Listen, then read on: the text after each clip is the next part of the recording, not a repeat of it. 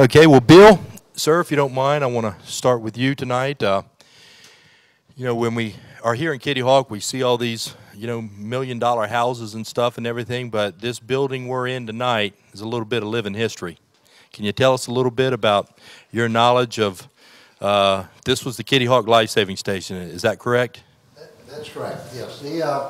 Well, not as much of it as you see here because there's been a lot of added on to each end of it.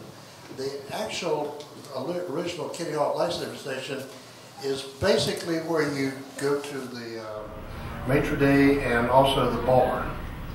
Maybe that's important. But this section's been added on. The section over on the other side of the building, and maybe even the kitchen has been added on. The original Kitty Hawk Life Saving Station was built in 1874. It was one of a number of stations that were built along the coast, roughly every 12 miles apart. And south of us was the Nags Head Station, and I think maybe Oregon Inlet was there. I'm not sure about that. Chickamacomico and Little Kennekeet. And that was in 1874. In 1878, they came back and put additional stations kind of in between those. And so that's why we have places like Kilowatt Hills and Paul Gables Hill and places like that. Anyway, this building, or at least the main portion of this building, was the Kitty Hawk Life Saving Station. It was located across the road, somewhat east of where the dunes are today. I think in 1911 they built the second station, and the Life Saving Station became a boathouse. Now, there is a sign down here that says that the Wright brothers came here, and they did. There's a picture somewhere around here of some of the crew that Orville took in 1900. There's also a sign that says the message was sent of the first flight from this building, and that is not correct, because there was a Weather Bureau station building directly north of the Life Saving Station. Okay. So that's an error that keeps cropping up. So but anyway, there was two buildings. The Weather Bureau building, I don't know when it was built, around 1884, 85, that period, and it stayed in existence until 1904 when they moved the Weather Bureau activities over to Mania. Well, the Weather Bureau building here must have been pretty critical then. I know these weather stations were very important in the scheme of things, but I think you told me one time that actually the U.S. Signal Corps might have been based out of one of these buildings, the old wireless, or excuse me, the old communication. That's correct. In 1875, the Signal Service, which had been formed in 1860, was given the responsibility of projecting weather forecasts. And they sent Signal Corps people down here, and originally they operated out of the Kitty Hawk Life Saving Station until they built the Weather Bureau building separate. The Signal Corps then was transferred over to the Department of Agriculture and became the Weather Bureau. So it became a separate agency and also a separate building. Okay, Bill, you had a interesting dinner guest tonight. I walked in here looking for Carl and John and the crew from the Lost Colony, and before we get any further into this, I was quite surprised to see David Stick sitting with you tonight. Ladies and gentlemen, we are very proud and we're very honored to have Mr. David Stick here tonight.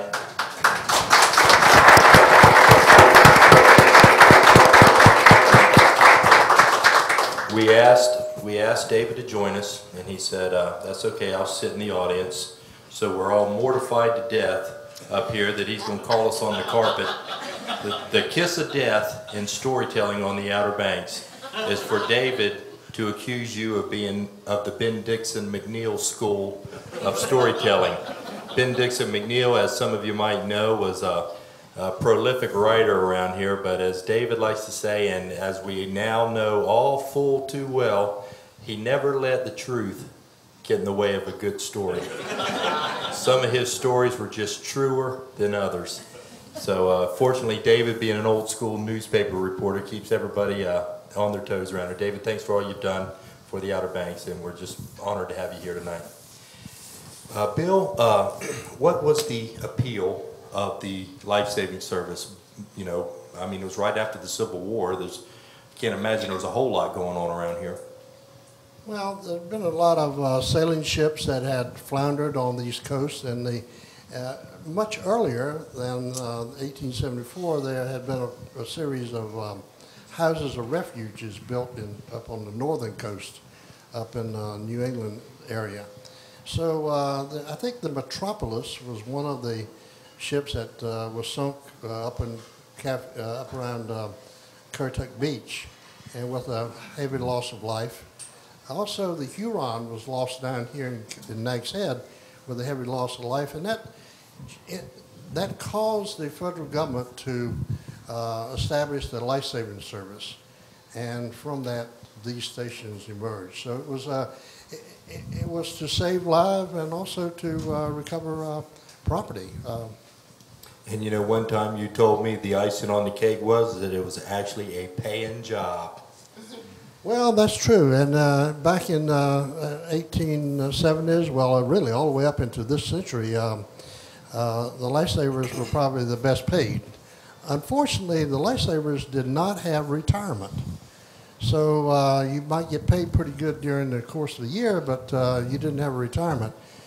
And they didn't get retirement until they merged, the Revenue Cutter Service and the Life-Saving Service merged together and became the Coast Guard.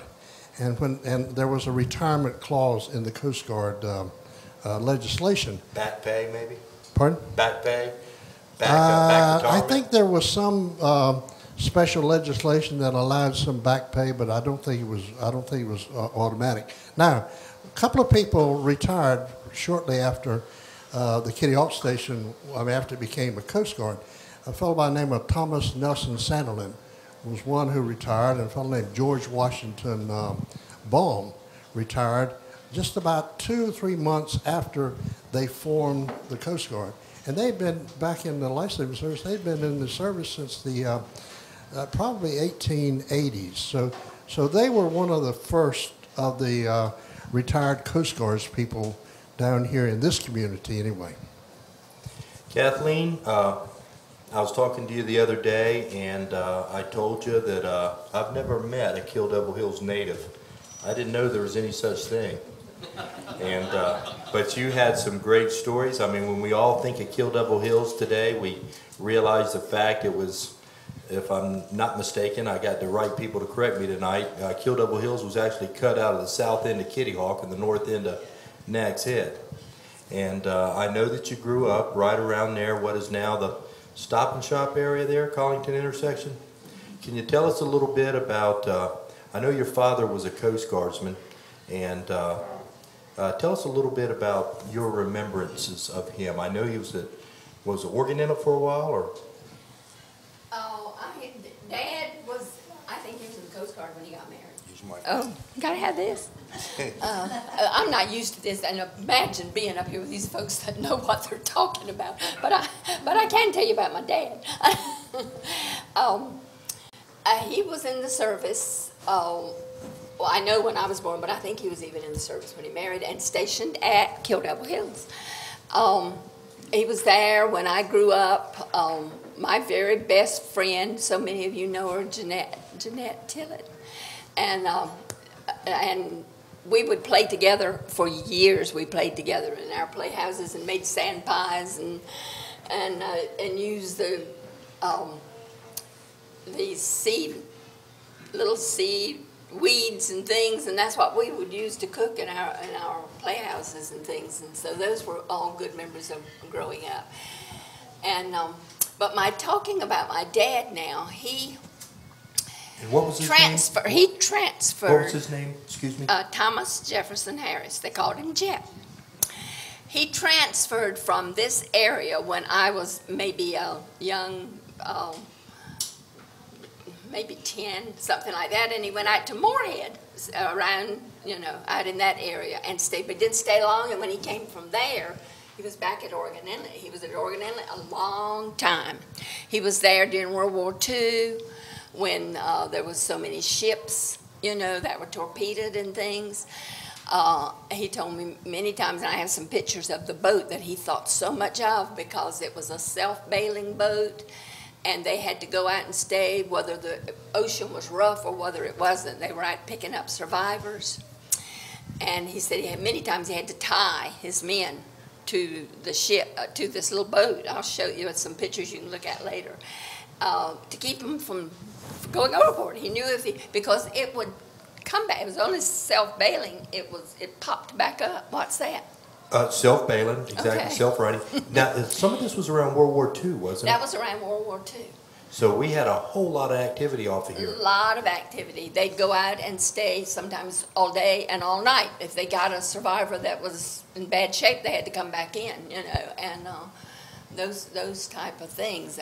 I do remember a funny thing he told me.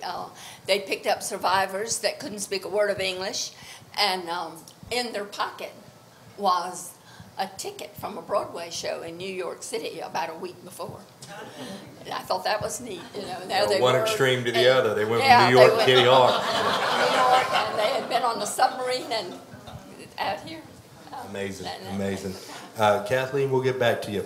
Sam, we got Sam Beecham with us tonight. I was just amazed to know that before there was a duck, North Carolina, that was actually called Caffey's Inlet.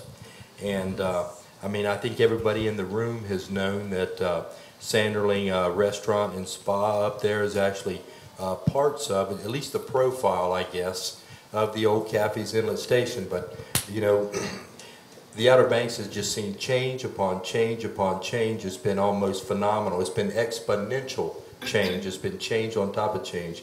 But I would dare say that Duck has probably undergone the biggest metamorphosis of any of our municipalities or towns or villages here on the Outer Banks. Sam, I guess your father was in the Coast Guard up there as well, and you pretty much, up until your early teens, you were there at Caffey's Inlet? Yeah, I grew up there.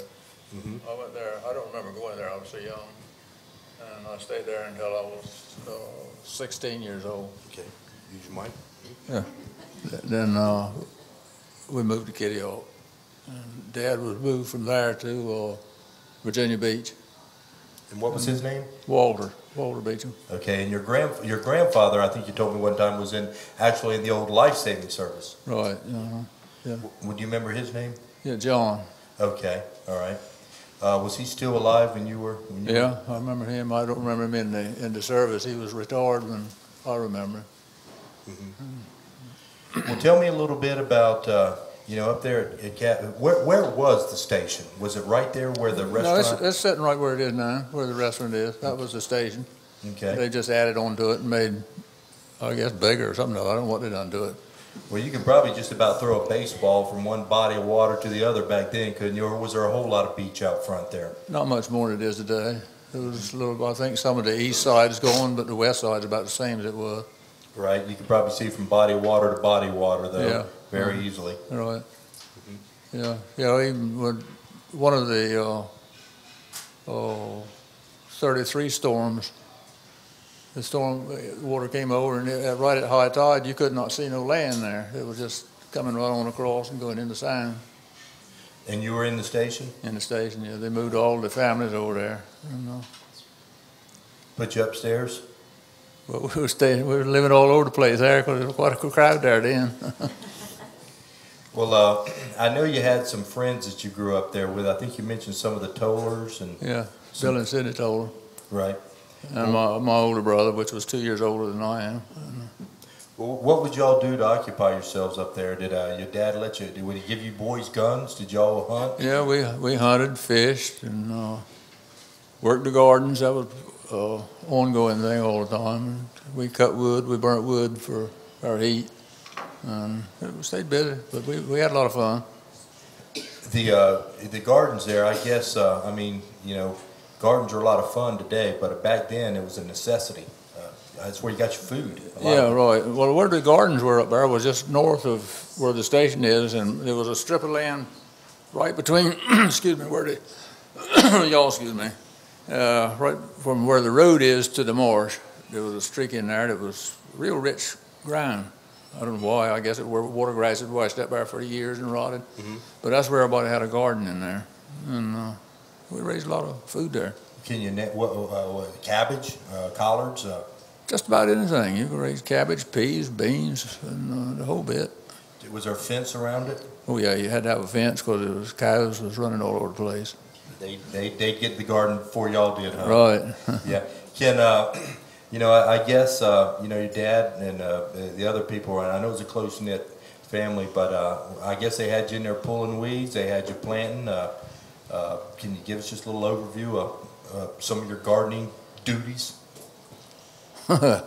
Yeah, back them days when you had onions in your garden, you got down on your hands and knees and picked the grass out from around there, all that mess, and done a lot of hoeing and just cleaning up, putting manure from the chicken house and the stables had to go in the garden and all that mess. That's the highlight of your day, I'm sure. Yeah. Well, tell me. You told me a story, and forgive me, I might have gotten this wrong, but something was going on in the garden there. There's some chickens running around in there or something, and one of the Toller boys had had enough of that, and evidently went and got a gun and.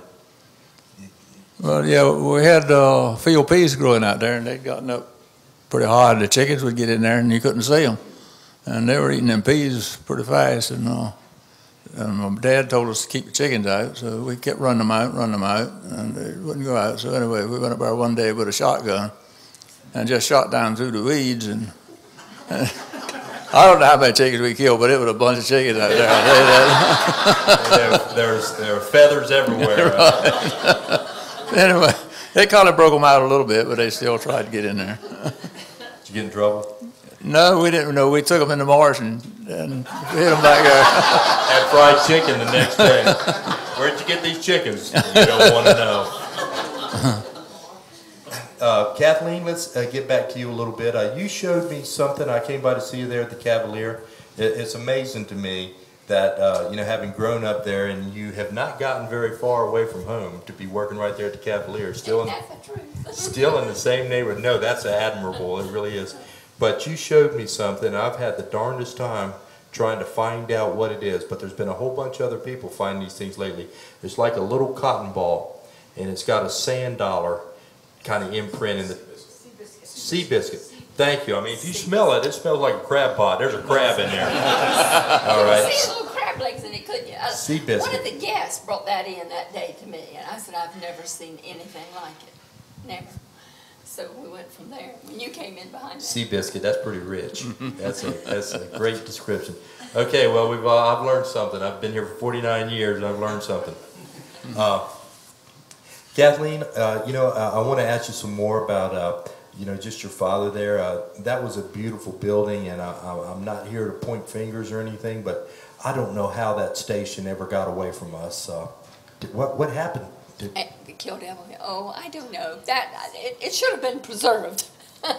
It was really it was a nice station, but of course that land and everything, that was the bomb track, and it was to go back to the bombs when the Coast Guard was through with it, which is what it did, and then it could have been preserved, but it would have had to have been moved. Right, is what I understood. So I truly don't know. I don't know. I was disappointed.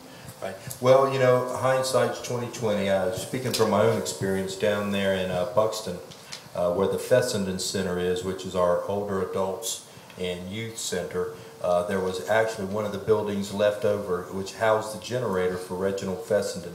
And there was a lot of, I mean, Lee DeForest, the guy who was instrumental in the development of television, was actually one of Marconi's employees. Anyway, long story short, when the county, when we all built the Fessenden Center down there, the first thing they tore down was that building.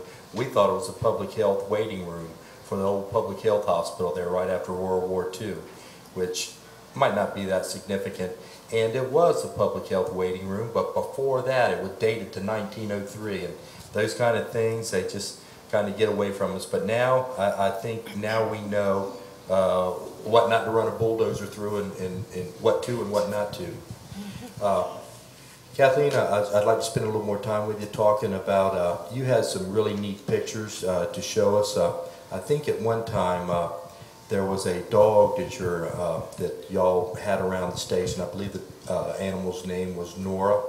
And that was at Oregon Inlet. Okay, it's Oregon Inlet. Can you tell us a little bit? You've got a picture over here, and I'll pass it around a little bit. And hopefully, yeah, I've got it down here. Okay. But yeah, now that was a story Dad told me that was and there's pictures of the dog coming in and bringing him this sailor cat. But the sailor, they had a lot of training. Men came there for training and everything. A lot of sailors went through Oregon and also Kitty Hawk back then.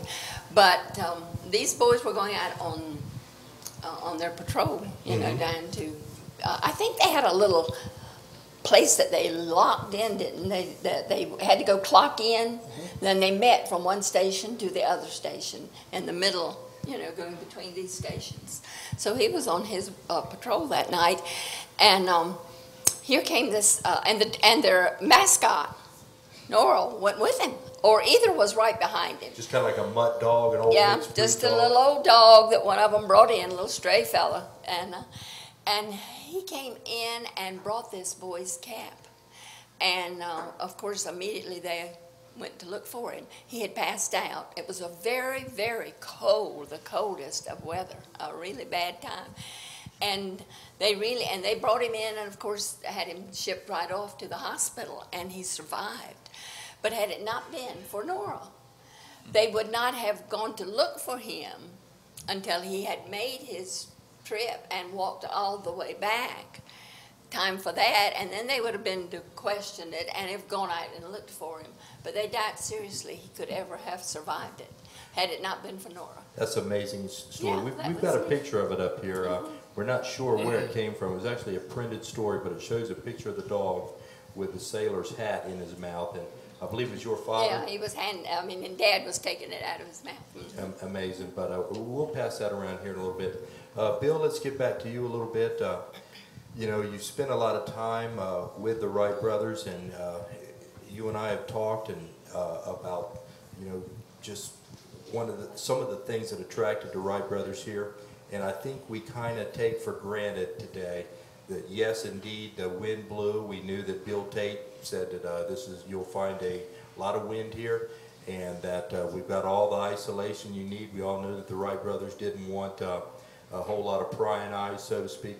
But I really got to believe that there's something else that attracted the Wright brothers here, and I think it had to do with the hospitality of the people. I think they felt like they were going to find people here who would help them, and people here who would actually make a contribution. Is that pretty much? Well, I think it's very true. Of course, they didn't know the people here when they came, but they became friends with the local people, and Bill Tate, as an example, was a friend with Orville Wright until Orville died in 1948. He went up to Dayton on several occasions for ceremonies and so forth. I think the people in Kitty Hawk, they thought the Wrights were a little strange, but they didn't put them down for what they were doing. The Wrights, when they first came here, they lived with Bill Tate and Addie in their house. In fact, there's a picture over here on the wall of Captain Bill Tate and Miss Addie, their children, and a neighbor, Nancy Baum, and a dog named Spot. Now, you wouldn't think I knew that, except that I asked Mr. Truxton Midget. Well, he was telling me who the people were, and I said, well, and I was kind of being a smart aleck, and I said, well, what's the name of the dog? And he said Spot. So, and if you look at him, he's got a black spot over his eye. But anyway, the Tates were particularly close to Wilbur and Orville Wright, but others became close to him too. Franklin Harris Midget ran the Lou Willis, a freight boat from Elizabeth City to Kitty Hawk, and brought the Wrights down a lot of time, went and got their material and would bring that back to them. Sometimes the Wright had to pay him a little extra to get the special trip, but nevertheless, they did that. the Wrights even stayed at Franklin Harris, Harris Midget was his name, or locally how he was called, Harris Midget, and they actually stayed in their home in the village of Kitty Hawk. So, and I was talking to Aunt Mary Midget, who was the Franklin Harris's wife, and I said, what can you tell me about the Wrights? And she said, well, that Wilbur was very studious and really didn't have much to say. She said, but Orville was full of fun, is how she explained it. So, but I think the people here in Kitty Hawk thought a lot of the Wrights. They respected what they were doing. They didn't interfere with what they were doing. The Wrights actually hired people to do things for them. Dan Tate was they hired him to help them, so he is in a lot of the early pictures until 1904, and he went on strike. And Orville was explaining to his sister that some of Dan Tate's friends had caught a lot of fish, and he wanted the Wrights to increase his salary, and they wouldn't do it, so he went on strike to go fishing with the local boys. Unfortunately, an honorable thing. Unfortunately, you know, fish run in cycles, and his cycle ran out quickly. So he came back to the Wrights with hat in hand, didn't he? That was not a very smart thing. The Wrights, they lived with the Tates for about a month, and then they moved up on the Sand Hill and had a tent up there.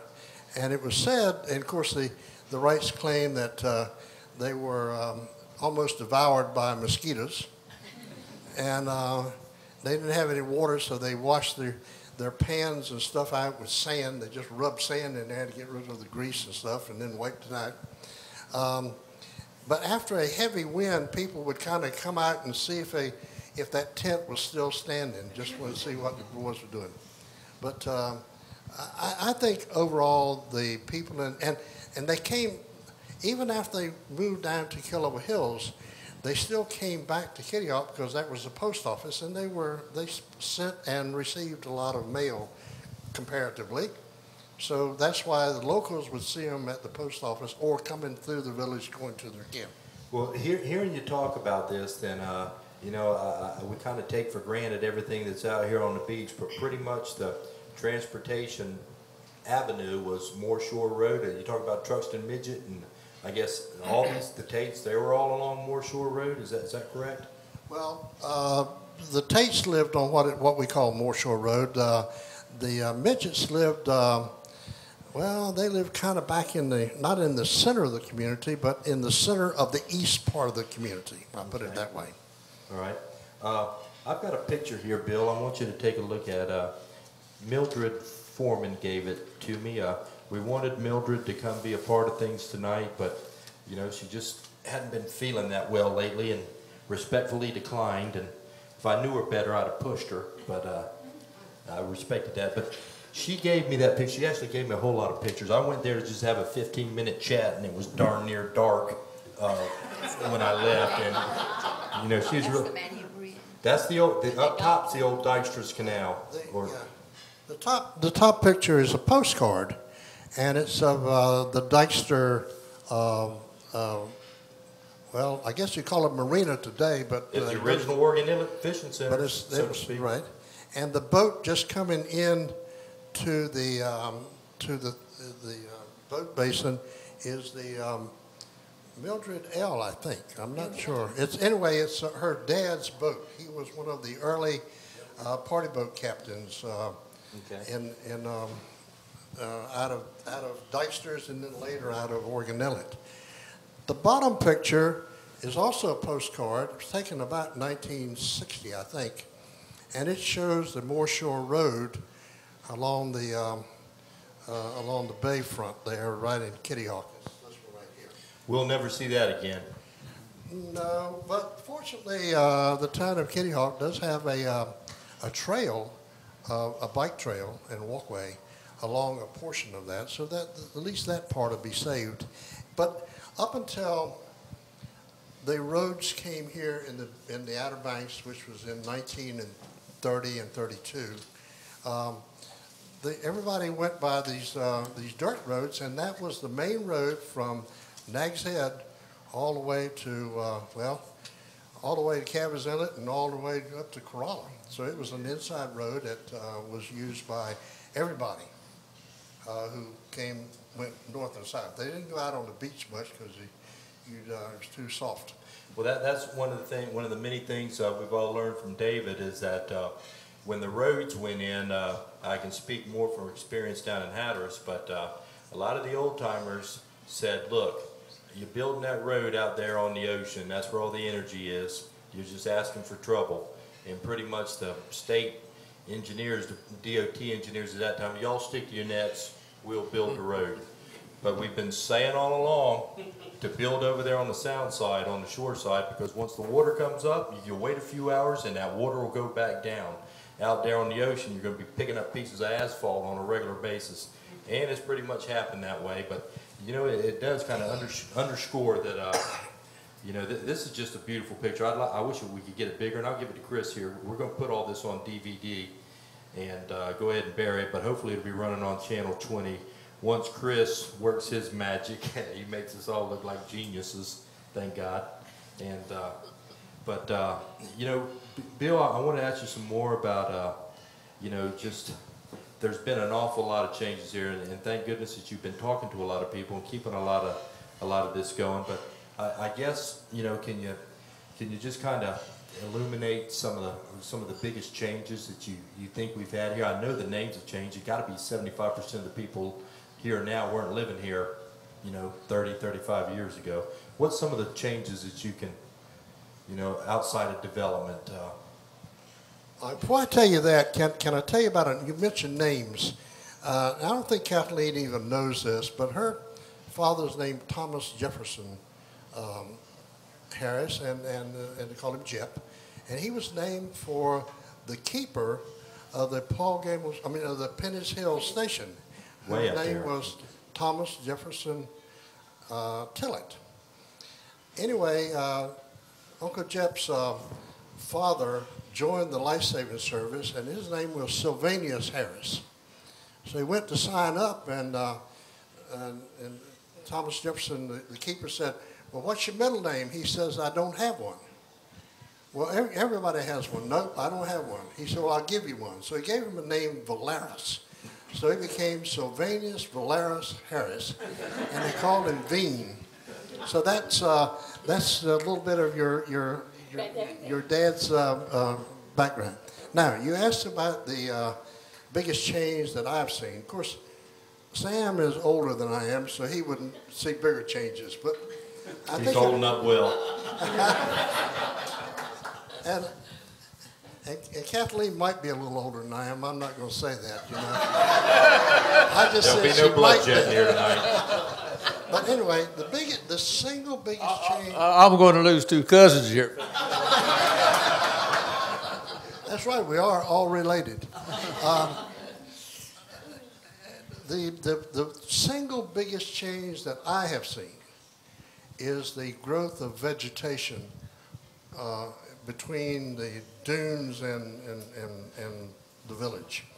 And that was caused by, up until the early 1930s, livestock and particularly sheep were allowed to run loose here on the Outer Banks, and it was kind of an open range, and they would have sheep pendants, particularly once a year. Usually the day after the life-saving service closed for the season, which would be like June the 1st. But the livestock and and particularly the sheep just kept the vegetation clipped down so close that that's why you had all the blowing sand. And that's why you had the fences. It wasn't to keep anything in, it was to keep the cattle and stuff out of the garden, not into the... The kids could go anywhere. They wanted to keep the animals out of the garden. Yeah, but so I think if I had to say one significant change, I believe it's the vegetation. Now, you can see, well, we've had a lot of building, and that's true, but I think the vegetation is the one that impresses me anyway. Amazing. Well, you would have that perspective, and you know, there's an awful lot of sand up here. If you could remove these buildings and the bypass and the asphalt and a lot of that vegetation, I think it would really put in perspective about how much beach really used to be out here. Yeah, yeah. Well, Sam, I want to get back to you. We talked a little bit about your Coast Guard background. I guess you kind of knew all along there with your, you know, your ancestors and stuff, life-saving service, and that it's going to be the Coast Guard for you. Well, not really. Okay. What got me in there was the war started. And, Pearl Harbor was bombed. Can you hear me? Pearl Harbor was bombed my senior year in high school. And so as soon as I graduated, I enlisted. And I don't think I'd really made up my mind to go in the Coast Guard, but I went in and stayed during that. Well, if you didn't go in the Coast Guard, somebody else was going to get you. That was pretty much. That was it. Yeah. Well, can you just can you give us an idea of what you left here? Where'd you go? Norfolk? Well, I enlisted in Norfolk, and then I went to Baltimore to boot camp for 5 weeks, and went to New London, Connecticut, and from there I went to. I was there about 3 weeks, and I went to Miami, Florida, and they sent me down there by myself on a train, and anyway, I got down there, they picked me up at the railroad station and carried me over to the hotel I was to stay in, and on the way down I said, well, I'm going to get away from Sam. I've been Sam all my life, and it's not even part of my name. What is your name? Alvis. Alvis? Alvis Gold? Alvis Gold. Okay. And anyway, so I've been Sam all my life. And anyway, I said, I'm going to get away from that because nobody here knows me. So I got down there and I got off of the elevator on the hotel they put me in on the 7th floor, and I stepped off of that thing with my seat bag, and somebody down the hall said, hey, Sam! It was Lionel Shannon from over here. Hey, I mean, that's a long way away for a Kitty Hawk boy, and you can't get away from your roots. Anyway, so I stayed Sam most of the time I was in the Coast Guard. Well, that's funny. That's hilarious. What did you do outside? I know once y'all got away from Caffey's Inlet and got back in here, back in the village and stuff, how'd you occupy your time? I guess your friends really didn't change. There were still the Tollers, there were still some of your cousins, the Perrys, and did you hunt? Did y'all do a lot of fishing? Yeah, well, that was, you know, fun, but that wasn't where we made our living. Mm-hmm. No, I was an equipment operator, making my living. Right, right. Well, tell us a little bit about, well, okay, by the time you got out of Caffey's Inlet, I mean, it was 2, 3, 4 years later, you were in the Coast Guard. Right, yeah. Okay, all right, okay. You know, back there in Kitty Hawk Landing, it's just a beautiful area back in there, but I think at one time, you know, if we could go back 50, 60 years ago and see what's in there today, I don't think anybody would recognize it. Oh, no, it wasn't. Was there, what was back there? Was it just woods? Woods and marsh and swamp, everything. Mosquitoes? Oh yeah, they were there. Yeah, snakes? Yeah, my oldest son, the first day he went to school, he got just about a third of the way out, and mosquitoes got so bad he run back to the house. And my wife carried him to school, back to the school bus. Is that Mike or Ricky? That was Mike. Okay, all right. Well, you showed me a picture of the old Kitty Hawk school bus, and I got looking at that thing. It was like right out of the Beverly Hillbillies. Matter of fact, Jethro Clamp would have been proud of that old Kitty Hawk school bus. But you know, I think that might have been a few years before your time. But you told me a little story about the bus driver. Was he was a relative? Yeah, that was Tom Beecham. He lived at our house and drove that school bus. That was the last year they used it. Well, the next year that I started school, they had a brand new Model A Ford school bus, and they done away with that old. Did it have air conditioning? Yeah, the old windows in that thing, hands down from the top, and they would go like that when you were going over the ruts. Well, I kind of got a kick out of some of the stories you were telling me about where they would go into Virginia with it. They actually drove the thing to Raleigh. Yeah. My gosh, that was an excursion. Could they do it in a day, as far as you know? Or? Could they? Yeah. No, I think they'd run them off the road now. Yeah, that had to have been to go from Kitty Hawk to Raleigh or up Currituck. Is that the way they would go up toward Elizabeth City? Yeah, go through Currituck, Elizabeth City. That way. What we know today is 158 or 158. Yeah. Yeah, well, no, it went 158 from Little City on up was 1764. Okay, all right, okay. Were you old enough to, was the bridge from Currituck over to Kitty Hawk there, the bridge we know now today is a 4-lane bridge and bringing, you know, legitimately millions, couple of million people here. Was it that bridge there when you were born? No, I remember when they built the first bridge across there. Was it after the Depression or World War II-ish? Oh no, it was way before that. I wasn't too old, but I well remember it because we used to go out there on Sunday evenings, everybody get in a boat and go out there and see what they were doing and all. But, it was 20, in the late 20s. Right, that must have been a big project. I think we kind of take for granted being able to shoot across that bridge as quick as it was, but that was a haul. Yeah. That was a lot of water to cover. And they had a draw. It was a toll on that bridge then too. You had to pay a toll when you got to the draw. You had to stop and pay the man who lived there in a little house. Had to pay him to get across. Wow. Well, Bill, let's talk a little bit about some of your experiences growing up. I guess you had a chance to go to college, got out of here fairly early, or? Yeah, I did, but I'd rather hear Sam's story. Well, I'm sorry, I drew a blank there. Bill, can I expand on something that Here, take my mic. That Sam was talking about? Is the school bus. The first school bus was it was a truck. It was a Model T truck, and then they put a body on the back of it so the students could sit inside. And it didn't have windows that had curtains that rolled down and rolled up. Well, that's the one I had there, yeah. Pardon? That was the one that they drove up there. Okay. That school bus, I went back and went through the Board of Education records. That school bus had been at East Lake. And the problem with East Lake was that there's so much mud that they spent all their time pushing that bus, and they got tired of it, and so they asked to give that bus up, and so the superintendent of schools said, "Well, bring it to Manio," and the people in East Lake wanted a boat to get their students to, so they bought them a boat to get their students to school, and Kitty Hawk ended up with that school bus. Well, by the time Kitty Hawk got it, they pretty much ruined it by the transmission was no good, the engine was no good because they just revving it up going through the sand, the mud. So anyway, Kitty Hawk got the school bus. And so they had to repair it the first thing before they even could use it. Well, the next thing you do, Tom Beecham was living up with your family, I believe, up at Cavers Inlet, and he was a school bus driver. So they go up, but when the tide came in, they'd have to go on the sand. And when they did, they ended up pushing that bus about as much as the people at East Lake pushed it. They got the school wore out. Pushed it to the sand. But and then later, of course, they had a second school bus, and then as Sam said, they had Model A, and then other vehicles as well.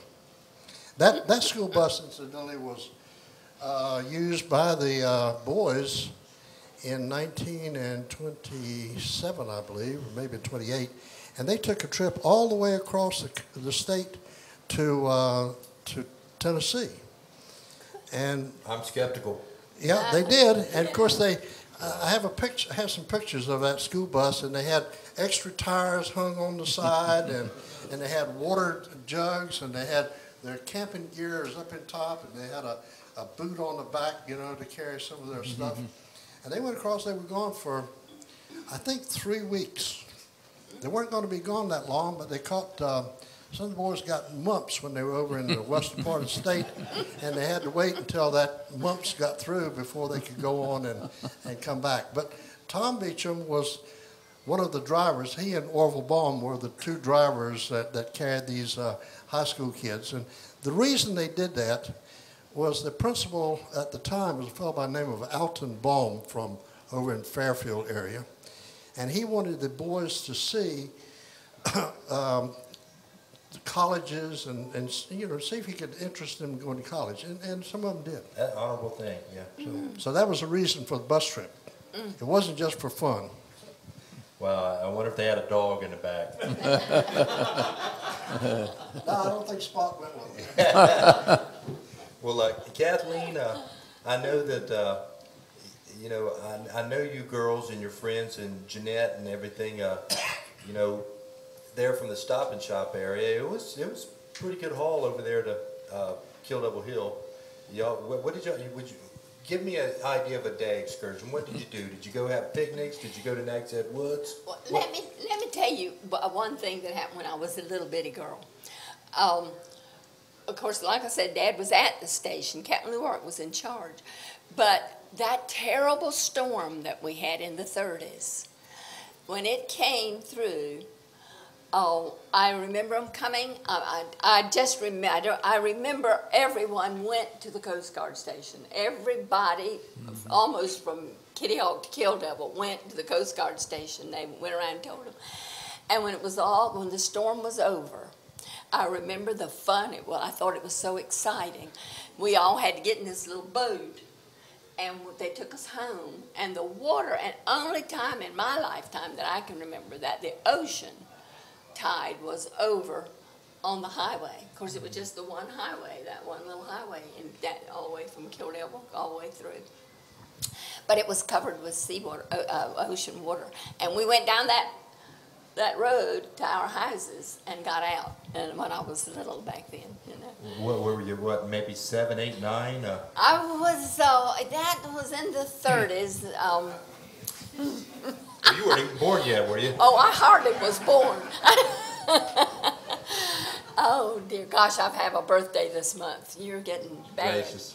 But that it was maybe in 30. I was little. I was little. I can hardly remember any of it. I don't know really how much of it I remember and how much of it I look at a picture and remember it being told, But I seems like I can remember being with Daddy in that little boat. Well, what was Kill Devil Hill like? Was it have a lot of grass on it? Was it just a lot of blowing sand? Was that a little pine grove between the highway and the hill there? Well, there now behind our house was built from the old boathouse at Kill Devil Hill. When they decided to build a new boathouse at the station, Dad, he must have bought that.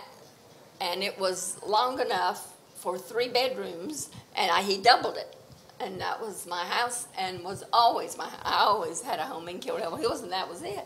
And then he just added a little bit to it. Had a porch all the way around the west side and the south side. But that is where my home came from, was the old Coast Guard life, the boat house. Well, what would you girls do? There was a big hill behind our house wherever they chose to build this.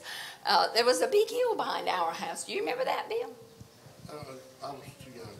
Oh. And it had those seaweeds on it. It was just full of them, But I guess it was a protection too, And Jeanette and I played, and we just played in sand. I remember we had a pump out there, and her dad and my dad they were building a big barn behind their houses, and we had those barns for playhouses for almost 2 summers, it seems to me like. I remember, and we'd go out there and with that pump, and we would make mud pies and just have the best time, and we finally had our tables and chairs and buggies with our babies, and we just had a good time. But as we grew older,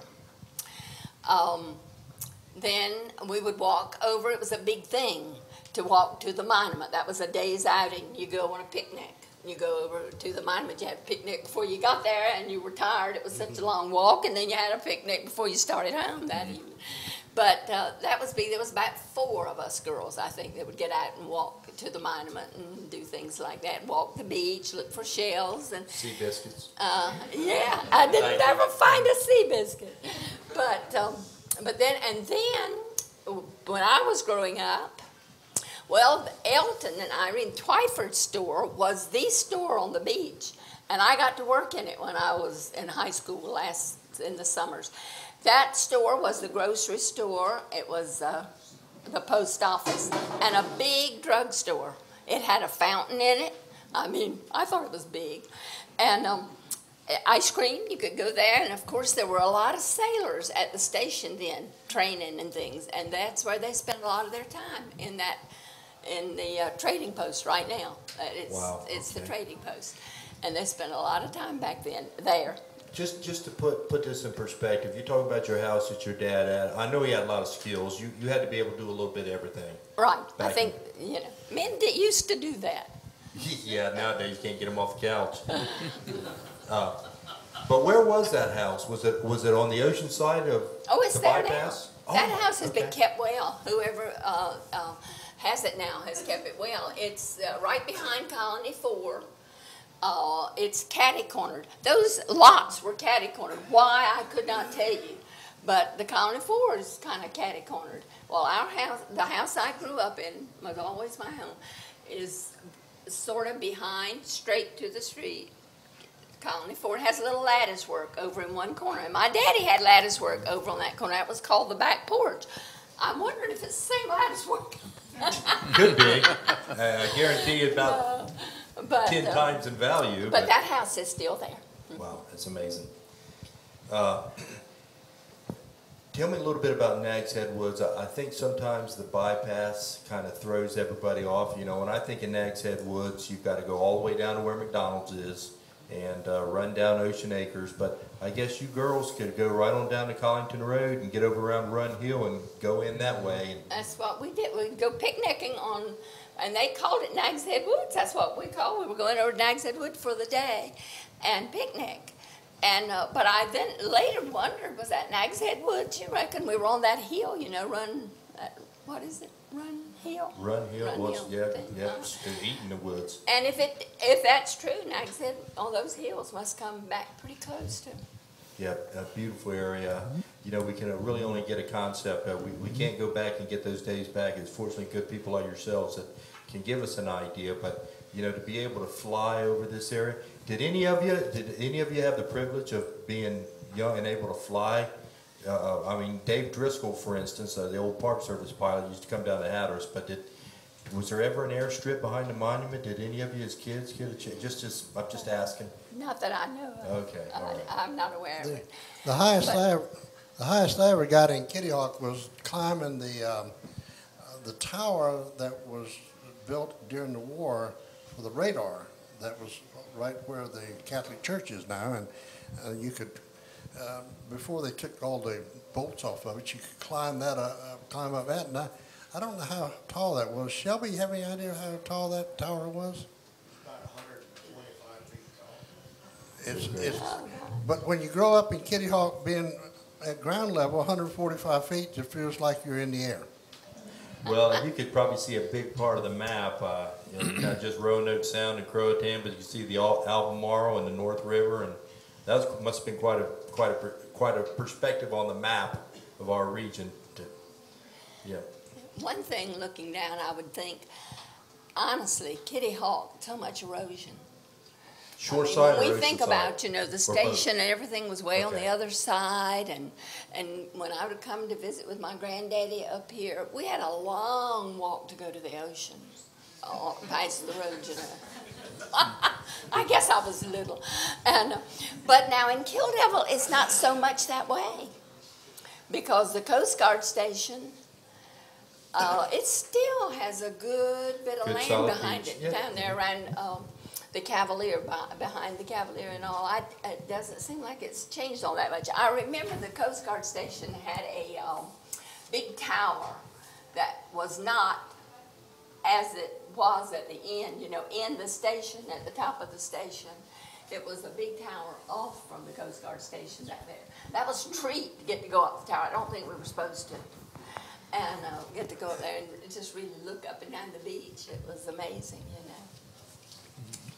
Well, Sam, I want to ask you a little bit more. I know you're from a tight-knit family. I know your boys, and they're all just wonderful. I've had the privilege of knowing Tim for a long time. But tell me a little bit about your family when you were growing up. I guess y'all were, how many brothers did you have? Tight-knit family? Or? Yeah, I'm in the middle of 3 boys. Okay, any girls in there? No. Boy, I bet your mother had it rough. No, we washed dishes too. Okay. It did. Yeah. Well, whereabouts? Where was your old home place? And I know you got out of Caffey's Inlet. Well, you had a home place in the village then, still, didn't you? Even when you were up at Caffey's Inlet.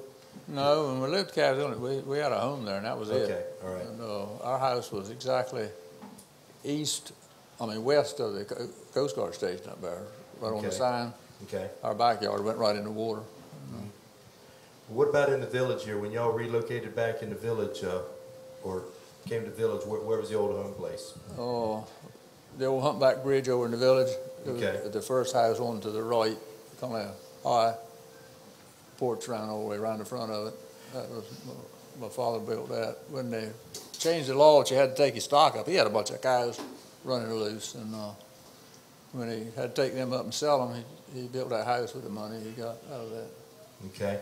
What, I guess we've talked a little bit about Moore Shore Road and everything, but it's my understanding that Kitty Hawk Woods Road that comes out there where Kitty Hawk Elementary, but that's obviously an old transportation route, so to Right, speak. yeah. Y'all cross into what is now Southern Shores through that area? Well, that was that was always just called the main road, and that was the one everybody used. The only other way was what they called the pole road, where you went up where the telephone poles was on the beach. And You better let the air out of your tires. You go on that road, hadn't you? oh yeah, Yeah. Sam, tell them about your days as a basketball player. you done said it all. Did Duke or Chapel, did Tar Heels offer your scholarship or anything? Well, see, the basketball court was sand. Yeah, that's what I was trying to get at. Yeah, it was just sand. You couldn't dribble the ball. You had to pass the ball. And of course, when the people came to play, Well, now we against had them Sam- a little bit then. We could pass the ball, but we could not dribble it. Yeah. We went away from here. They tore us up. When they came to Kitty Hawk to play, the boys in Kitty Hawk had the advantage because these other kids had basketball courts or they had compact sand or whatever. But when it came to Kitty Hawk, they had that soft sand, and the boys in Kitty Hawk could whip them. Yeah. Well, Sam, tell us a little. There's got to be a story in here somewhere. Who came up to town here and got their butts kicked pretty good in basketball? How about Manio? Did they ever come to visit y'all? Or? Yeah, we played in Manio, Currituck. What the heck was the name of that school up? Weeksville. Okay. And Probably a Nixon something or another. yeah, we went to Say again, Sheldon? Okay. South Mill. Yeah, played different places. Yeah. How about? Did you ever beat Manio? Over here. Yeah. what about when you went over there? No. All right. Did you leave mad? When I was in high school, we never beat Manio the whole time we were up there, my guys. We go over there and take our medicine. Kathleen also played, but when you were playing, I think they had they paved the Oh, course. yes. I didn't know I was all that much younger than y'all. We had a paved court.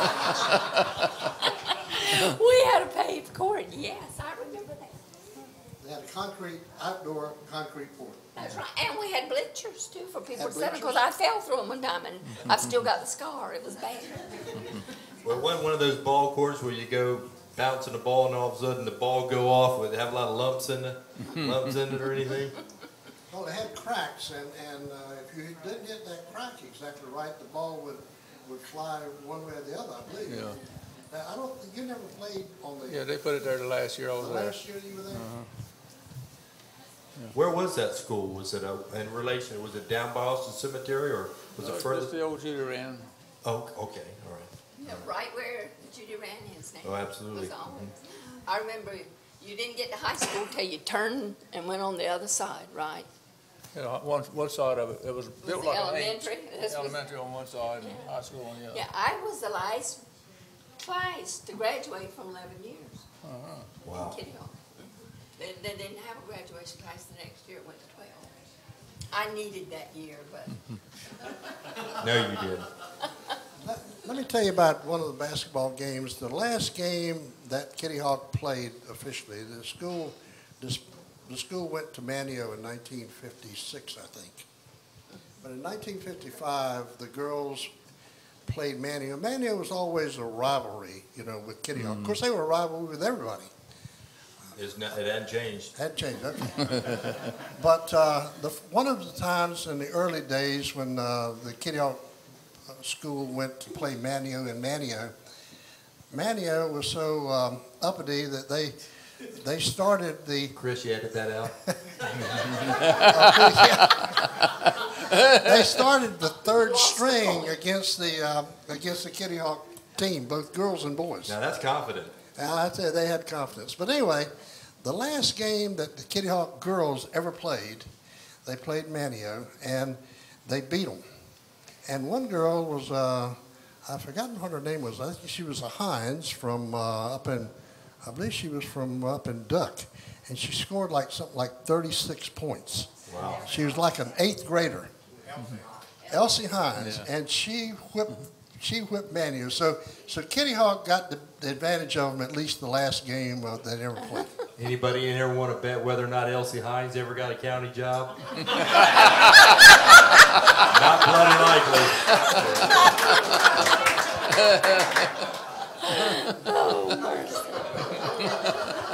David, if you got a question or two you want to ask this esteemed bunch? I'm fascinated. Okay, well, just ask a question. Anything you want to think of here. Tell about Captain Hobbs. Captain Jimmy Hobbs. Well, he was a seagoing captain. Married a lady who he had met in New York, and she had been born in England. He brought her back to Kitty Hawk, and they lived in a house that was just beyond where the Catholic Church is today, but on the north side of the road. In fact, Billy Gray lives in that location today. He had served during the Civil War as a pilot for Union vessels.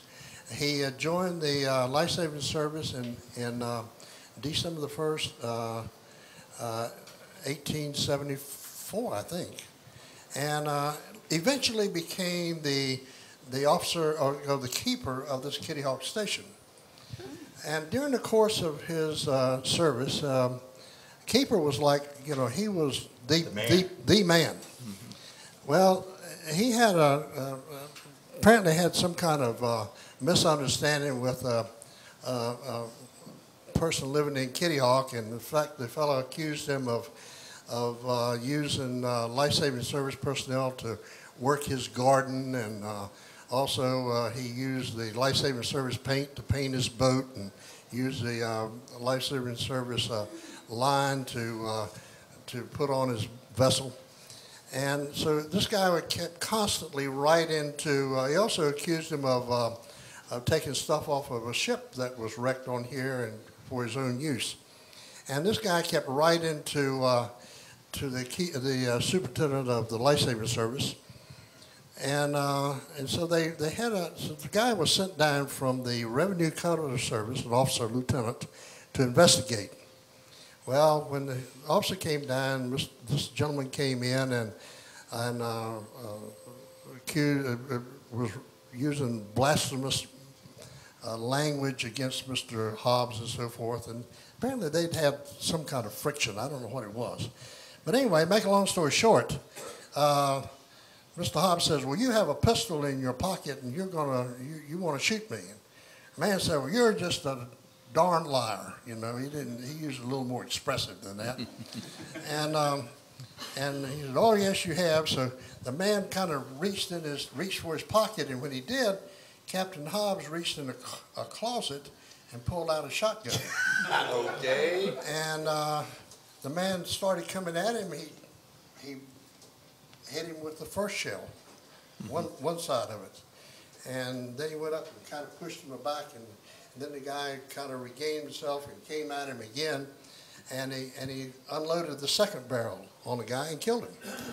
And so he was shot right here in this life-saving station, and for a long time, they said that you could see the blood stain on the floor, but I never saw that. But I mean, I understand. I never did either. Pardon? David said it was at his table tonight. But anyway, at least on this one occasion, this gentleman, one person has been killed in this Kitty Hawk life saving station. Captain Hobbs was he was really a leader in the community. He helped the Methodist Church. But he got old. His wife died in 1905, and after that he kind of went downhill. And I remember Miss Mattie Rishley telling me that she grew up on along Moorshore Road, and Captain Hobbs was walking down the road one day and says, "Captain Hobbs, where are you going?" He's getting old at this time, and he says, "Well, I'm going down to the bay to dry myself." "Okay, Captain Hobbs." So he goes on down there, and she kept. A little bit later, he came coming back and says, "Captain Hobbs, I thought you were going to drown yourself." "Water's too cold." Anyway, he got so bad. I think he must have Alzheimer's or something. And so some of the men got him up in the hospital at the Masonic Lodge or the Masonic Hospital in Greensboro. And for 40 years, I wondered where he was buried. And I finally called the Masonic Lodge, and he's buried in Greensboro in the Masonic Home Cemetery there. And his wife was buried next to the Kitty Hawk Methodist Church, but when they built the new church, they moved those bodies up to Austin Cemetery. Right. Well, that's amazing. Thank you for that, David. I'd always heard something about this building here in a shooting, but that we got it straight from Bill Harris. So if it came from Bill Harris, it's got to be true. Folks, I told you the time was going to run here real quick, and I mean we could be in here pretty late, but I'm going to take this opportunity. If anybody would have a question for Sam or Bill or Miss Kathleen, now is the time. Geneva, Janelle, anybody, Shelby, anybody got a Let me give you the microphone here. So. I'd like to tell a story on Sam's family. Can I tell it, Sam? Come on up here. I don't know, can you? Well, you know, when Sam lived up to Cabot's Inlet, you know, you picture the big Coast Guard station with these big porches on it. They lived over there, you know, and every September 1st, Mr. Waller would take his 3 boys and come to Kitty Hawk and cut their winter's wood. And they would haul it all up there, and they had a little shed they put it in. And anyway, later on, well, Sam's job was to take that wood and put it on the corner of the porch so that they could just slip out the door and get it and put it in the stove. So anyway, one day they had filled it up, and they didn't use any of that night. Next morning, the old man looked out there, and there was about 4 pieces gone. He said, "Uh-oh." The next night, he made sure it was filled up again and nothing happened. But the next night, there was 4 pieces missing. So Mr. Waller said, "Boys," says, "now don't y'all say nothing." So Mr. Waller took a piece of wood in his little shop there, and he put it in a vise. He took a drill and he drilled a hole way up in it. He went over in the station and got some gunpowder, and he filled that piece of wood up with gunpowder, and he drove a wedge in it and cut it off, and you couldn't even count it. So he said, "Now, boys," said, don't y'all say nothing now. We're going to find out who the hell's stealing our wood." So they put that piece of wood right down that corner. So next night, nothing happened next morning. And Mr. Waller said, "Don't touch it, boys. Go bring the wood in." So next morning, it was gone. So that day at 12 o'clock, the Coast Guard's cook always, of course, had their meal, the boys ready to eat at 12 o'clock. And they were all in the galley there eating, and all of a sudden they heard this explosion. And, well, I'm not going to call the man's name because he might have some relatives in here, but somebody come running over there and said, "Mr. Tillett's kitchen's on fire. Help! Come over here." Oh, Mr. Waller stood on the corner of the porch just like this. Said, "Now I know who the hell is."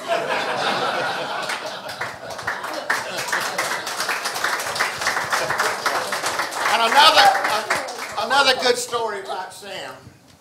I'll get yours later. When Sam lived up at Kitty Hawk and everything, way back, back in the olden days, a lot of our cousins and uncles and all had a drinking problem, just like they got today. We had a man in our village named Lawrence Perry. He wasn't ever married, so he don't have any kids in here. But the more Mr. Lawrence drank, the slower he drove his car. So one night Sam was eating with his family and all, and his daddy, and came a knock on the door.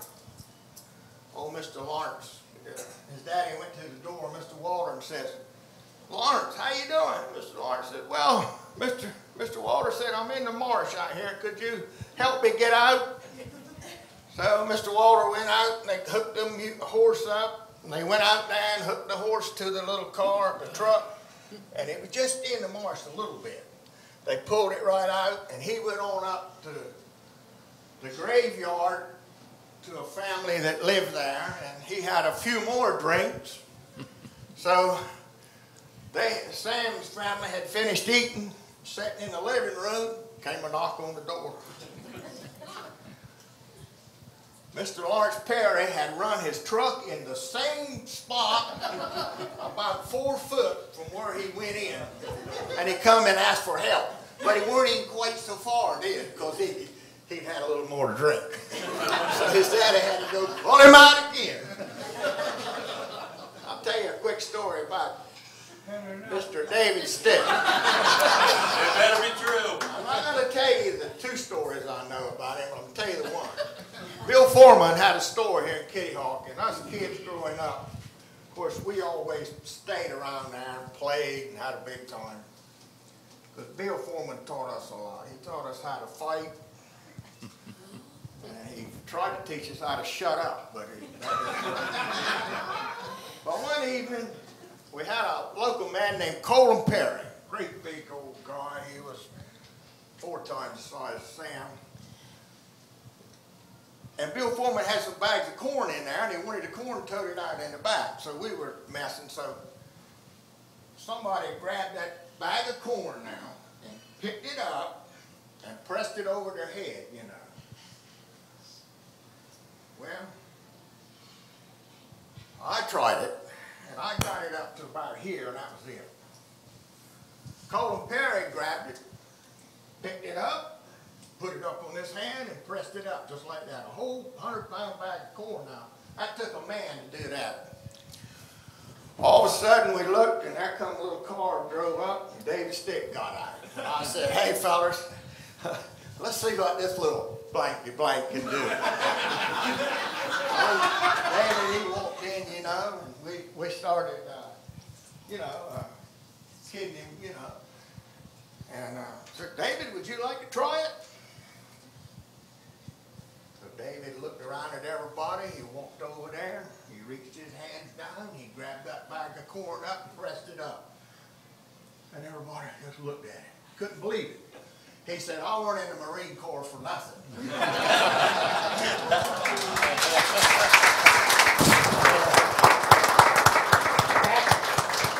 Kathleen's daddy and his brother, Mr. Aubrey Harris, when they were little boys, around here they got around by a sailboat. And they had been over here to Currituck somewhere, messing or doing something. And they started home in a sailboat, and they got right in the middle of the sound, and it was a breath of air. There was no air. So Jeff said to his brother Aubrey, "Aubrey, I heard one time that if you take a penny and you make a wish and you throw it over your shoulder, that wish will come true." Old man Aubrey reached in his pocket and took a penny. He said, "All right, Aubrey." No, he got a nickel. He didn't have a penny. Well, who's telling this story? So he took it and flipped it over his back, and he told his brother, says, "Well, I wish for some wind." Well, nothing happened. 15 minutes after that, they looked up and they saw these black clouds. And in 15 more minutes, that sailboat was doing 100 miles an hour going across it. So they had a good time. The tale goes that he said if he knew it was a cheap, he wouldn't have bought so much. Yeah, that's right.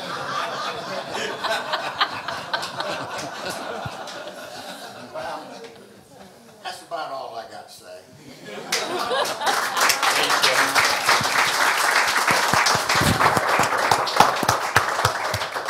That's a pretty good story about a federal government employee stealing wood from the home folks. There you go. I bet that stove was never the same again. That's probably the last time I ever cooked with that stove. Anybody? Geneva, have you got anything? Janelle? Come on here. All right. Well, are we ready to call it a night, Chris? You about out of tape? All right. Well, there's the cue. Folks, thank you so much for coming out. We appreciate you. This was a great crowd. I knew it was going to be good. I knew the time was going to go very quickly. But I'd like to thank Sam. He's got his grandson, his son and grandson here. And Kathleen's got some relatives, and Bill's got some family in here as well. Probably everybody in here is related in some fashion or another. But thank you so much for coming out. You've done a great job helping us out with trying to preserve some of the culture, some of the heritage, some of the memories we've got here about this great place that we live in today that we know as Dare County and the Outer Banks. Have a good night.